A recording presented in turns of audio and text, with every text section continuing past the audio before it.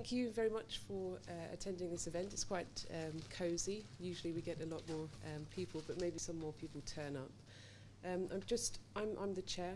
My name's Jodie Keane. I'm a research fellow with the International Economic Development Group. And this is my colleague, Zenbo Hu, and he's an economist also with the International Economic Development Group.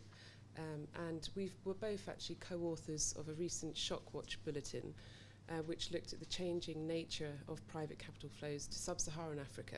So this event is a bit different because we have our distinguished speaker, who also used to work at ODI many moons ago, Maurizio Bossolo?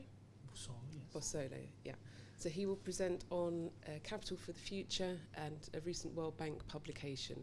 Okay, so we'll start off, we'll have the presentation, and then Zenbo will offer an emerging markets perspective, and he'll draw on some of our the research that's ongoing from ODI in this respect. So in terms of housekeeping rules, the event is on the record.